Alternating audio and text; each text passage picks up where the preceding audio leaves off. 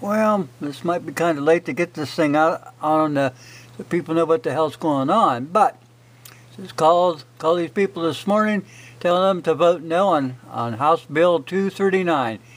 It's to diminish the teaching of the Constitution.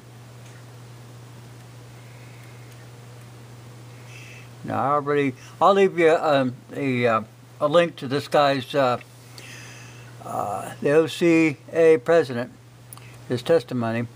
This is, but they're doing this, trying to do away with this testing of the kids. This, they added an amendment that will combine the testing of American government and let's see, an amendment that will combine the testing of American government and American history. This constitutes a rollback that has been a successful constitutional studies program in the higher classrooms, grade 8 to 12, for the past 8 years. They started this in 2012. Currently, all Ohio school districts are required to teach a half-hour credit of American government with an emphasis on the founding documents and a half-hour credit of American history. This has been a law since they passed this Senate Bill 165 back in 2012. But with this amendment that was approved yesterday in the Primary and Secondary Education Committee, would combine the tests into one exam. The amendment was quickly rushed through the committee, and now they are rushing the bill on the floor today for a vote. The Liberal Teachers Union, in other words, when they say union, they're talking communist. I learned that in the past. They're communist.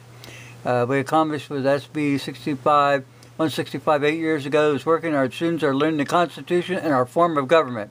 Let's keep this momentum going. Call your representatives. Here, the history and success story of SB 165, the Founding Fathers American Document Curriculum. After 12-year effort, along with interested parties from across the state, urged the 129th General Assembly in 2012 to pass what is known as the Founding of American Document Curriculum, which requires the study of the original text of the Declaration of Independence and the Northwest Ordinance, the Constitution of the United States, with emphasis on the Bill of Rights in the Ohio Constitution and their historical content. That raised things from 68% up to 78% in 2016.